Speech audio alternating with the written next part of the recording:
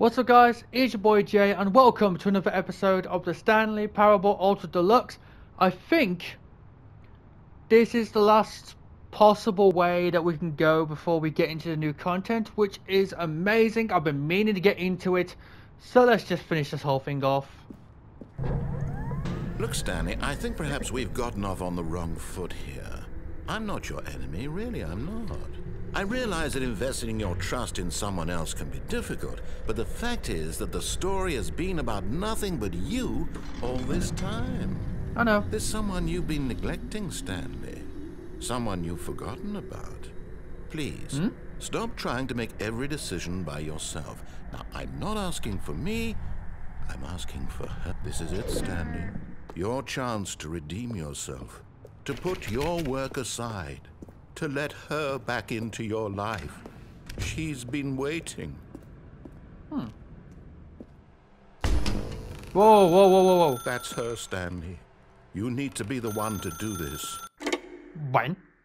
Yes, I know, that's an old joke, I don't care at this point. Bang. Bang. Oh, Stanley, is that Oh. you? Yes? Hold on, Hello? sweetie. Sorry to keep you waiting. I'm just pulling the bread out of the oven. All right. Okay, Do I not have here we keys? go. Do I All not? right, now, Do I not have I want you keys? to come in and tell me all about your Gotcha. Thanks, Oh, mate. come on. Did you actually think you had a loving wife? They Yeah. want to commit their life to you. I'm trying to Thanks. make a point here, Stanley. I'm trying to get you to see something. Come inside. Let me show you what's really going on here. Right, what is going on here? Empty space room, mannequin. This is a very sad story about the death of a man named Stanley. I'm sorry, what? Good morning, employee 427. Press square on your controller. Stanley is quite a boring fellow. He has a job that demands nothing of him, and every button that he pushes is a reminder of the inconsequential nature of his existence. Thanks. Please press that button. Look at him there, pushing buttons, doing exactly what he's told to do. Now he's pushing a button. Now he's eating lunch. Now he's going home. Now he's coming back to work. One might even feel sorry for him, except that he's chosen this life. Okay.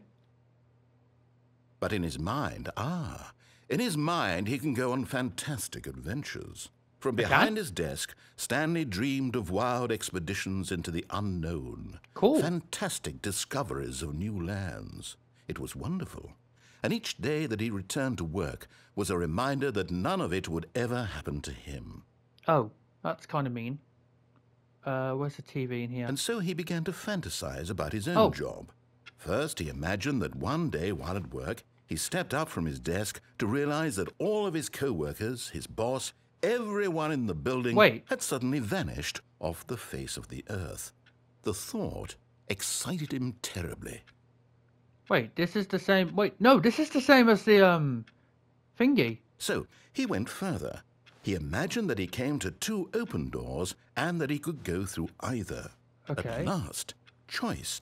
It barely even mattered what lay behind each door. The mere thought that his decisions would mean something was almost too wonderful to behold. As he wandered through this fantasy world, he began to fill it with many possible paths and destinations.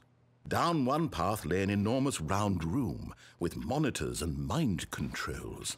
And down another was a yellow line that weaved in many directions. And down another was a game with a baby. And he called it the Stanley Parable. It was such a wonderful fantasy, and so in his head he relived it again, and then again, and again, over and over, wishing beyond hope that it would never end, that he might always feel this free.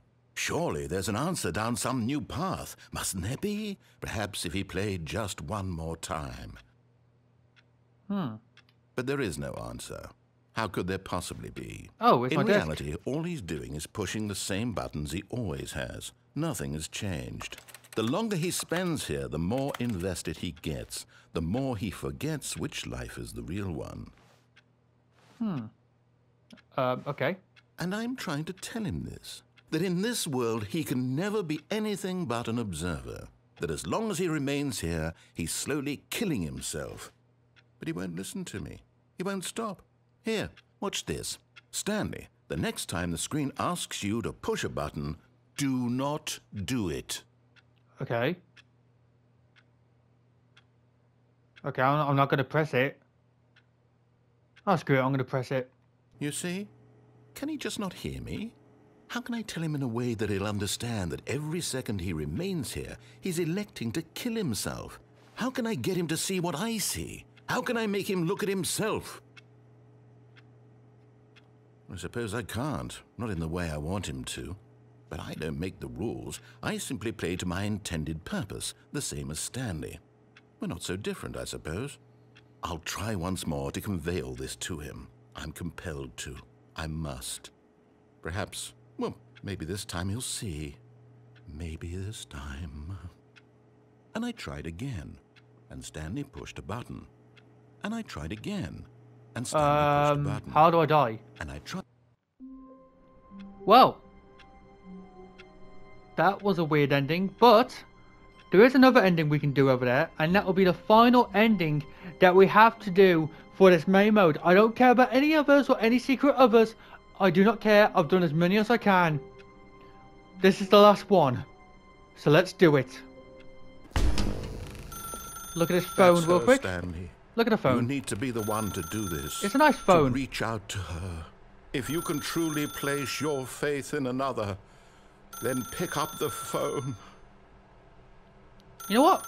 No, there's a plug here. I'm going to unplug it. As Stanley picked up the phone, a white light engulfed him, filling him not just with radiance, but with hope. Hope for a life reunited one...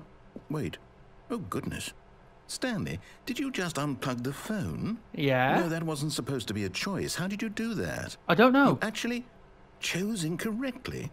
I didn't even know that was possible. Let me double check.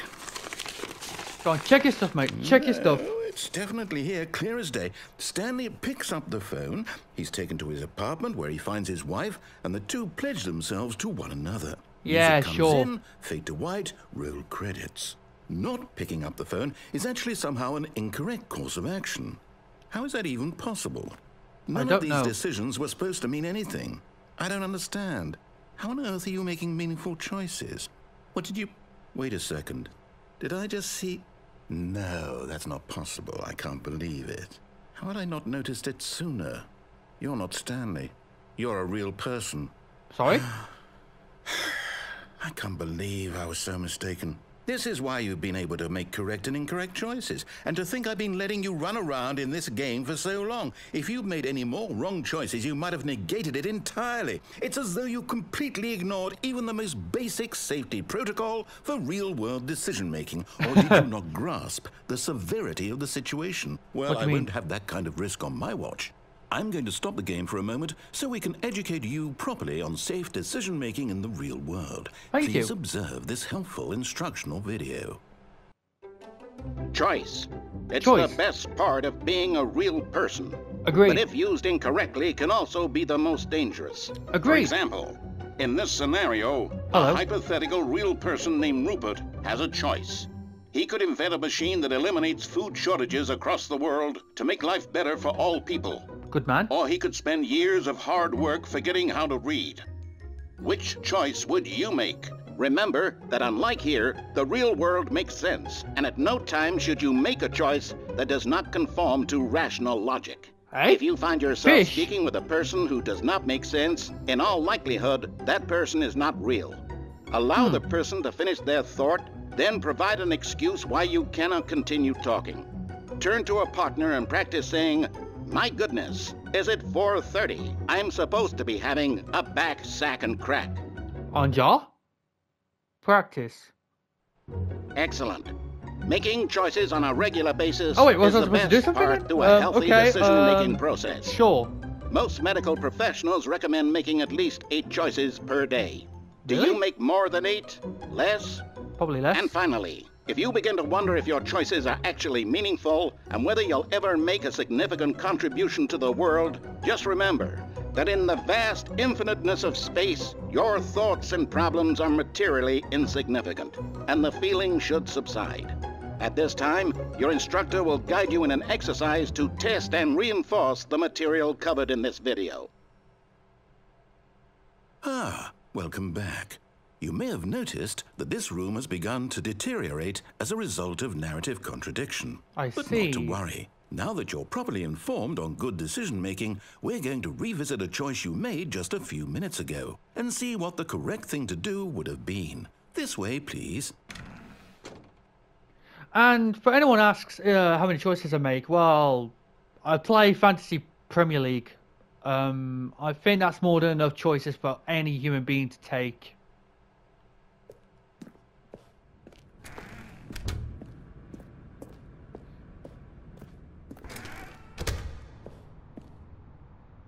What, can I not fall off? Now that we know your choices are meaningful, I can't we fall have off. you jumping off the platform and dying. Good Imagine point. the main character dying senselessly halfway through the story. We already did that story would ending. make no sense at all. We just need to get you home as soon as possible before the narrative contradiction gets any worse.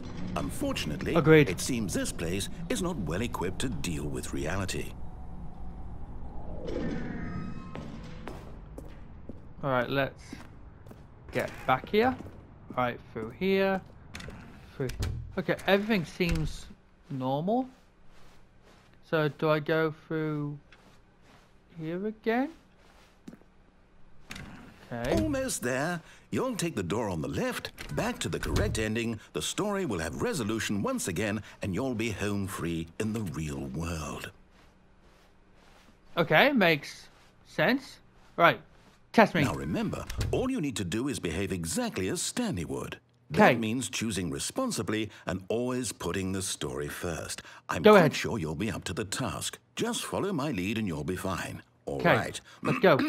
When Stanley came to a set of 2 open doors, he entered the door on his left. The right one had to open, didn't it? Alright, where we go right? No! Why did you do that? I don't know. Quickly, hurry back in the other direction. Perhaps we're not too late. Alright, I'm here. Wait. Okay, I guess that's just how it's gonna end.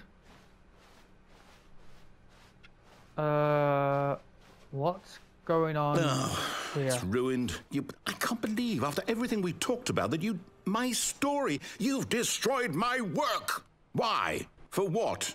What did you get out of that? What did don't you know. think was so special about seeing the game undone, left here like so much garbage? It's worthless now. And what am I supposed to do? Even if there were a way to continue, would it be worth it? To know that my story is now incorrect? How can I go back to that? I don't know. I can't erase that knowledge. I'll have to live with it forever, reliving its impossibility forever. I couldn't live that way. Is it better to shut the game down entirely? To Maybe. willingly destroy all of my work? Perhaps. No. What's the answer? What do I do? What do I do? What do I... No, I have to. I have to shut the game down. I have to. Sorry. I have to.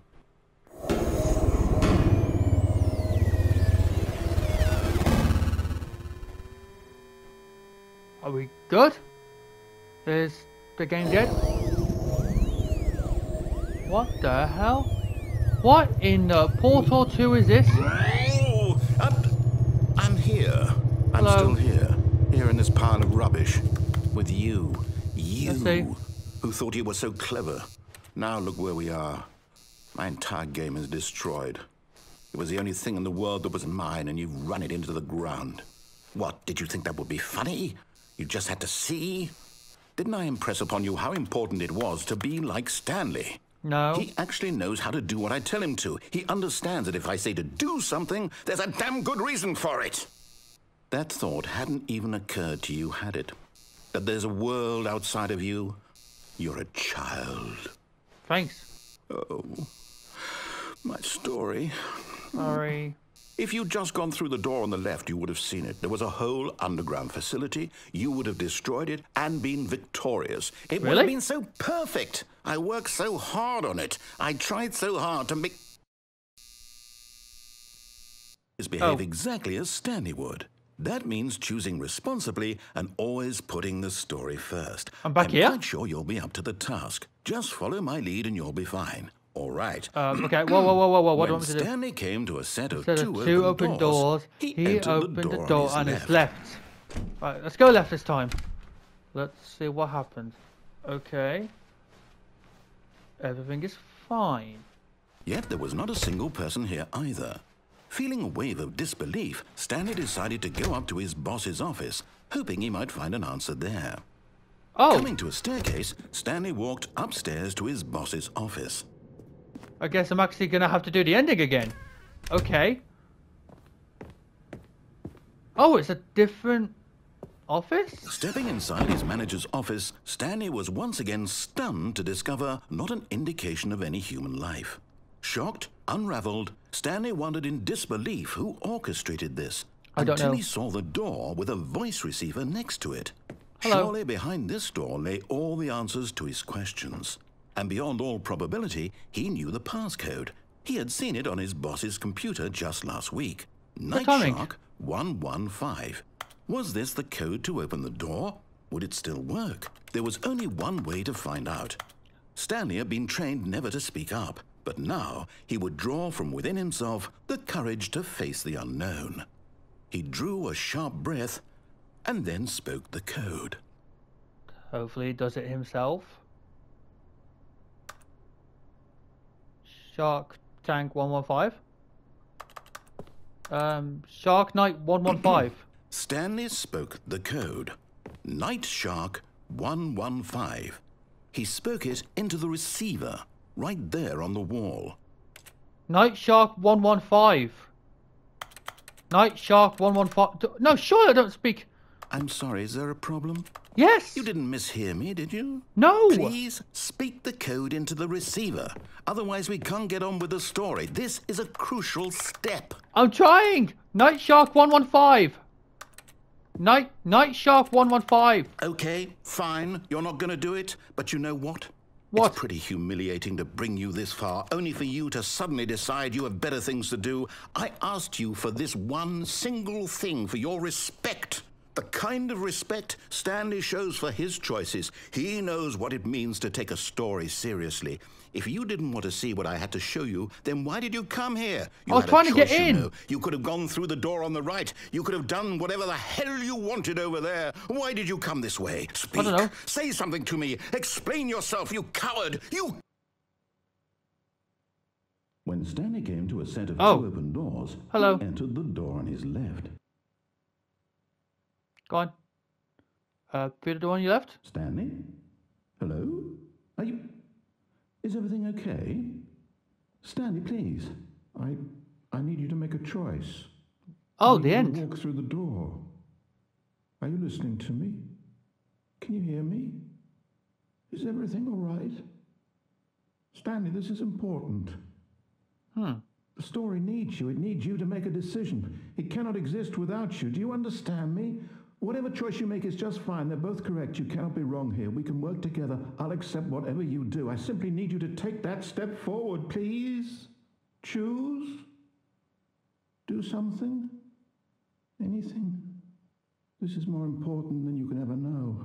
Oh. I need this. This is quite The sad. story needs it. So, you hear me? Are you there?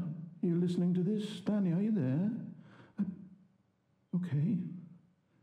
It's okay, I can wait. You need time to decide. Time to make sure your choice is correct. That is the best choice. That's all right. I'll wait for you to decide what's the right thing to do.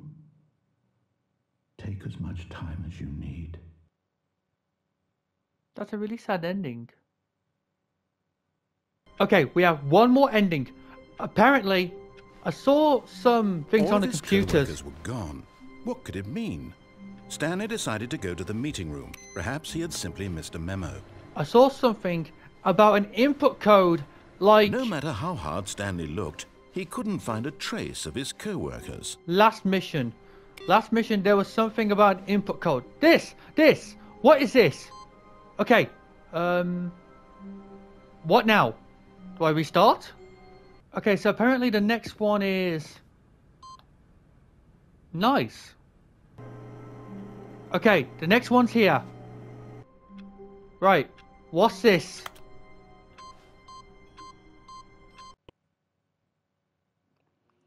Welcome, Stanley, to heaven. Oh, I get it. His version of heaven is buttons. Nice. Nice.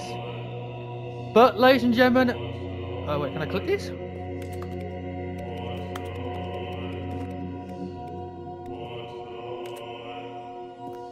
Can I reach the ones at the top?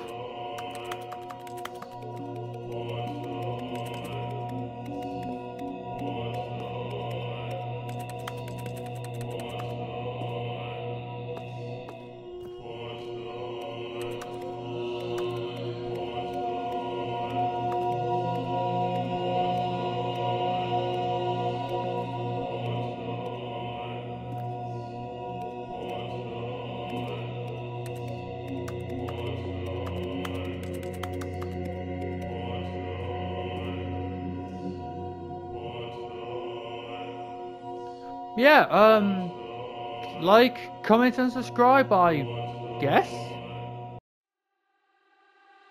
I got nothing to hide.